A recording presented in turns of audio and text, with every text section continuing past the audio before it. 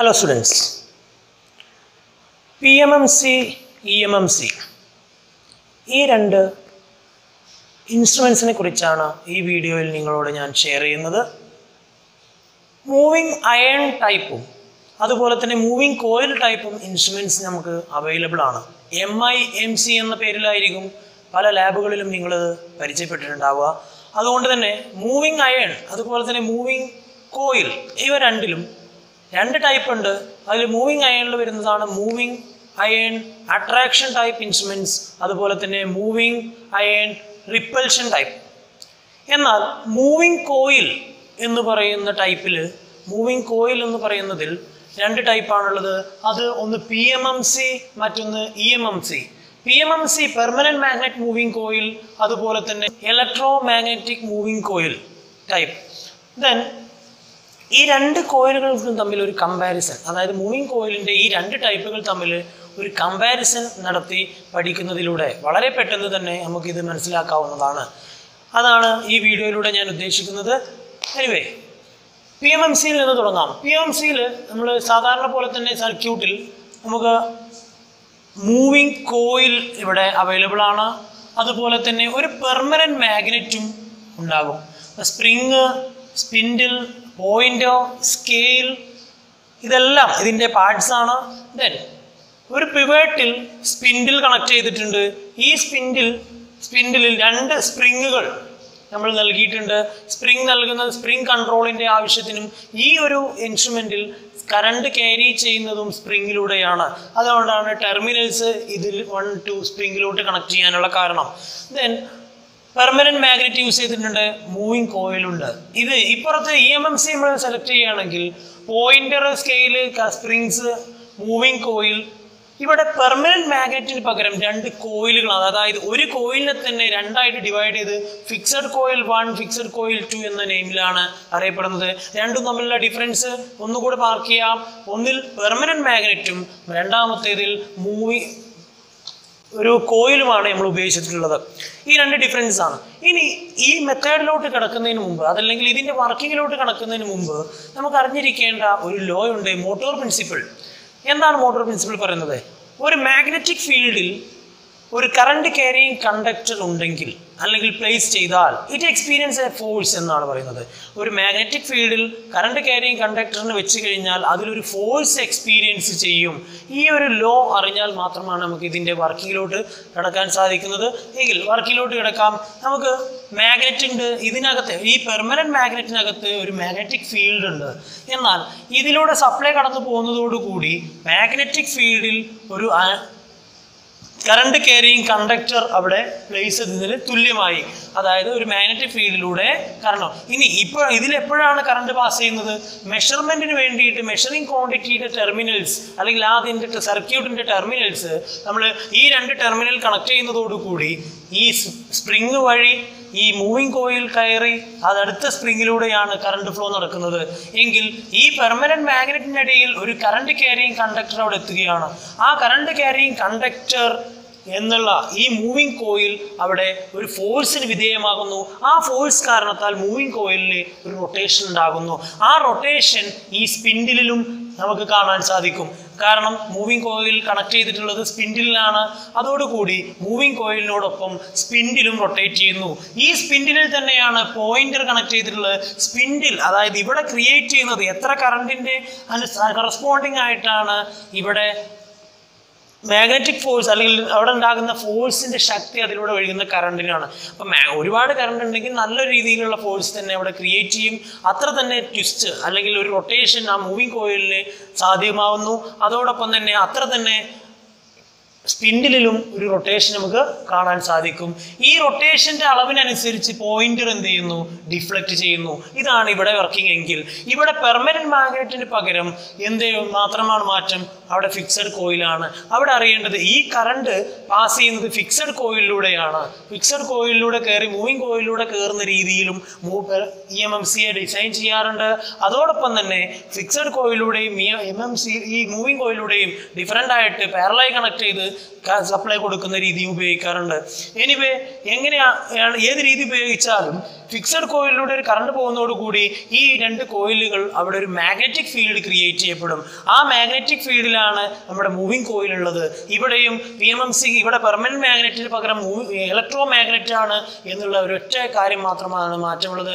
അതുകൊണ്ട് തന്നെ dynamometer type moving coil എന്നുള്ള രീതിയിൽ ഡൈനാമോമീറ്റർ ടൈപ്പ് ഇൻസ്ട്രുമെന്റ്സ് എന്നും ഇതിനെ പറയാറുണ്ട്. ഡൈനാമോമീറ്റർ ടൈപ്പ് വോൾട്ട്മീറ്റർ അല്ലെങ്കിൽ അമ്മീറ്റർ എന്നുള്ള രീതിയിൽ പറയാറുണ്ട്. അതുകൂടി ഇതിൻ്റെ ഒരു പേര് മറ്റൊരു പേരാണ്. കറണ്ട് സപ്ലൈ ചെയ്യുന്നതോടുകൂടി മൂവിങ് കോയിലിലൂടെയും അതുപോലെ തന്നെ ഫിക്സഡ് കോയിലൂടെയും കറണ്ട് പോകുന്നു. രണ്ടും മൂവിങ് കോയിൽ മാഗ്നറ്റിക് ഫീൽഡിന്റെ ക്രിയേഷൻ കാരണം ഇതിലൊരു ഫോഴ്സ് ക്രിയേറ്റ് ചെയ്യപ്പെടുന്നു. അതിൻ്റെ റൊട്ടേഷൻ ഈ മൂവിങ് കോയിലിന് റൊട്ടേറ്റ് ചെയ്യുന്നു. സ്പിൻഡിലാണ് മൂവിങ് കോയിൽ കണക്ട് ചെയ്തിട്ടുള്ളത്. സ്പിൻഡിൽ റൊട്ടേറ്റ് ചെയ്യാൻ കാരണമാകുന്നു. അതിനനുസൃതമായി പോയിന്ററിൽ ഒരു ഡിഫ്ലക്ഷൻ ഉണ്ടാകുന്നു. അപ്പോൾ ഇത് രണ്ടിൻ്റെയും വർക്കിംഗ് ഏകദേശം സെയിം ആണ്. കൺസ്ട്രക്ഷനിൽ മാത്രമാണ് മാറ്റമുള്ളത്. ഒന്നിൽ പെർമനന്റ് മാഗ്നറ്റും മറ്റൊന്നിൽ ഫിക്സഡ് കോയിലുമാണ് നമ്മൾ യൂസ് ചെയ്തിട്ടുള്ളത്. ഇനി ഇതിൽ ക്രിയേറ്റ് ചെയ്യുന്ന ടോർക്കുകൾ എങ്ങനെയാണെന്ന് നമുക്ക് നോക്കാം. ടോർക്ക് എങ്ങനെയാണ്? ടോർക്ക് നമ്മൾ TD എന്ന് പറയുന്നത് ഡിഫ്ലക്റ്റിംഗ് ടോർക്കാണ്. അതായത് ഇതിനെ ഡിഫ്ലക്റ്റ് ചെയ്യിക്കാൻ ആവശ്യമായിട്ടുള്ള ടോർക്ക്.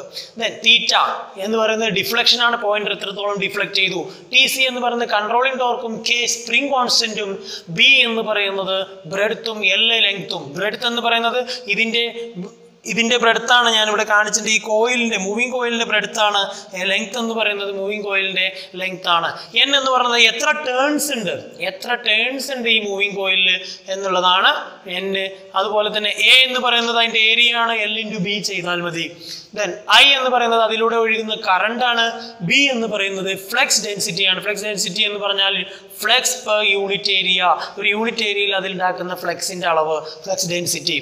ദെൻ ഇനി നമുക്കറിയാം, ഇവിടെ ഞാൻ പറഞ്ഞ മോട്ടോർ പ്രിൻസിപ്പിൾ പ്രകാരം ഒരു കോയിൽ ക്രിയേറ്റ് ചെയ്യുന്ന ഒരു കണ്ടക്ടറിൽ ക്രിയേറ്റ് ചെയ്യുന്ന ഫോഴ്സിന്റെ അളവ് എന്ന് പറയുന്നത് F = BIL sin θ. B എന്ന് പറയുന്നത് ഫ്ലക്സ് ഡെൻസിറ്റി, I എന്ന് പറയുന്നത് കറണ്ട്, L എന്ന് പറയുന്നത് ആ കോയിലിന്റെ ലെങ്ത് അല്ലെ കണ്ടക്ടറിന്റെ ലെങ്ത് ആണ്.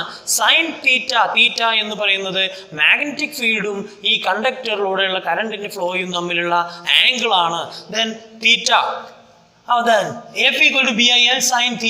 Then θ = 90. അതായത് മാക്സിമം ഈ ഫോഴ്സ് ഉണ്ടാകുന്നത് പെർപെൻഡിക്കുലർ ആകുന്ന സമയത്താണ്. അതായത് sin θ = sin 90 = 1. Then F = BIL.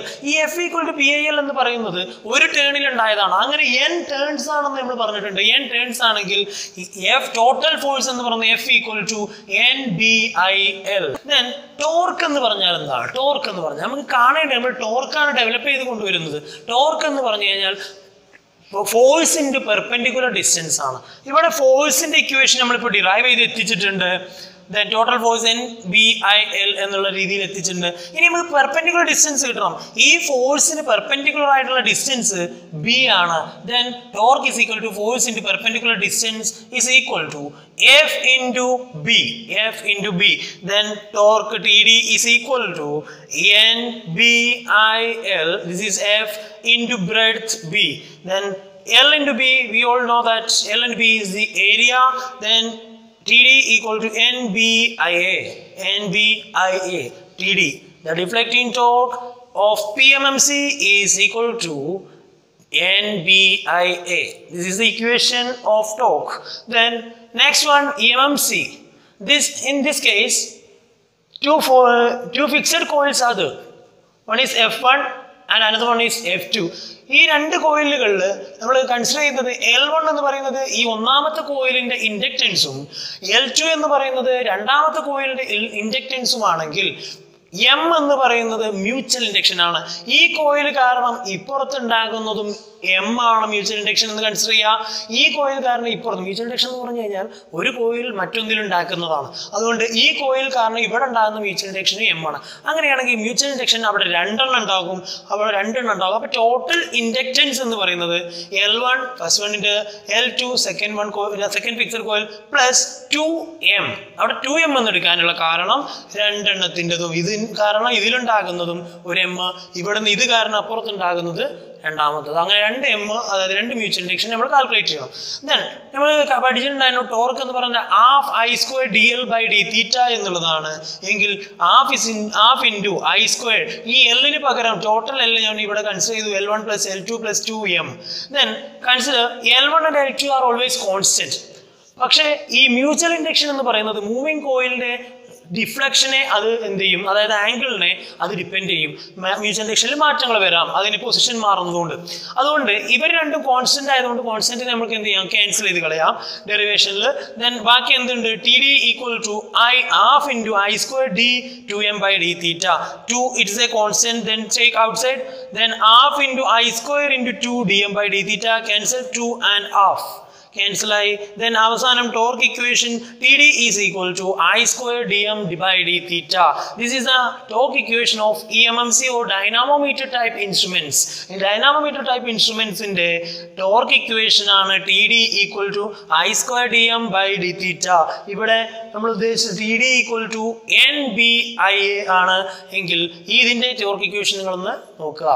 Then ഇവിടെ ഒന്നുകൂടി കൺസിഡർ ചെയ്യാം, മൂവിംഗ് കോയിലിലൂടെയും ഫിക്സഡ് കോയിലിലൂടെയും ഫിക്സഡ് കോയിലൂടെയും ഒഴുകുന്നത് കറണ്ടിനെ ഐ ആണ് ഞാൻ കൺസിഡർ ചെയ്തതെങ്കിലാണ് ഈ രീതിയിൽ കിട്ടുന്നത്.